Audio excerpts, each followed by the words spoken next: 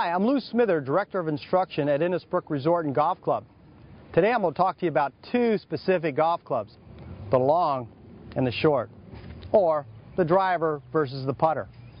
You know, many guys go out and think that they're going to get their best out of their game by investing in the best driver that they can get.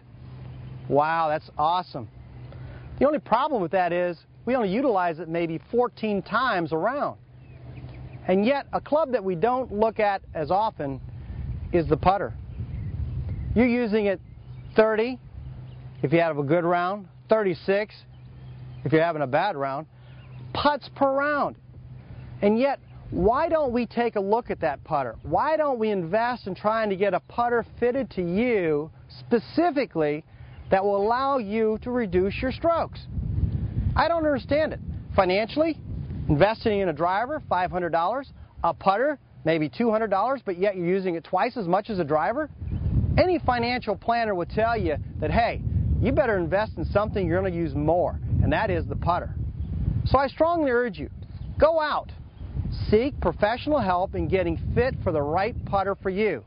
Specifically, the length of this putter is going to be fitted to you because we're not all the same height. The lie angle. This lie angle here is critical to you because we're all not the same height. We don't have the same arm length. We also need to understand impact position.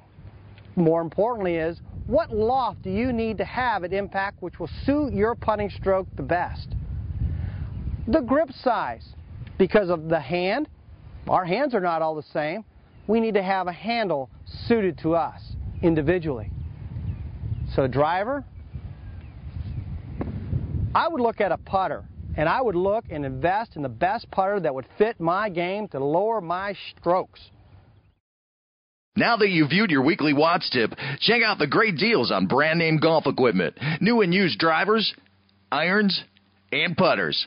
Click the links above to see Edwin Watts golf specials today.